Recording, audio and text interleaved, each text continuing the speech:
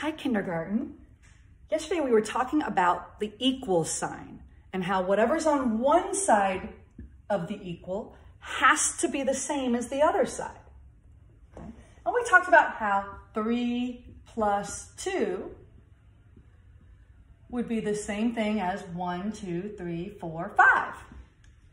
1, 2, 3, 4, 5. Those are you have the same number of dots on both sides, so they are equal.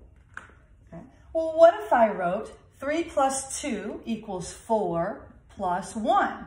1, 2, 3, 4, and 1. Are those equal? Can I keep my equal sign here?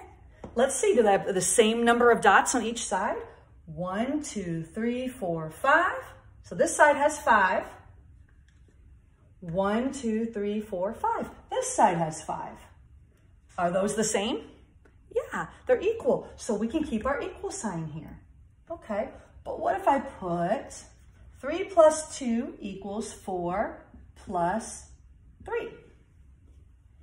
Let's check.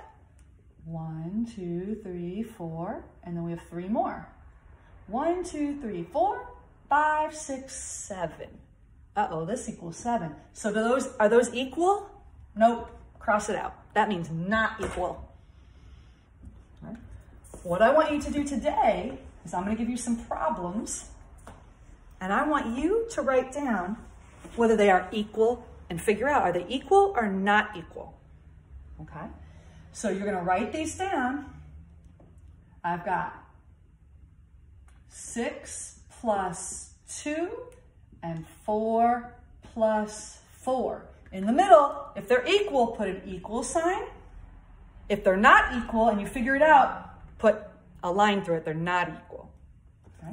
So figure it out for this one, 6 plus 2 and 4 plus 4. How about 3 plus 5 and 2 plus 6?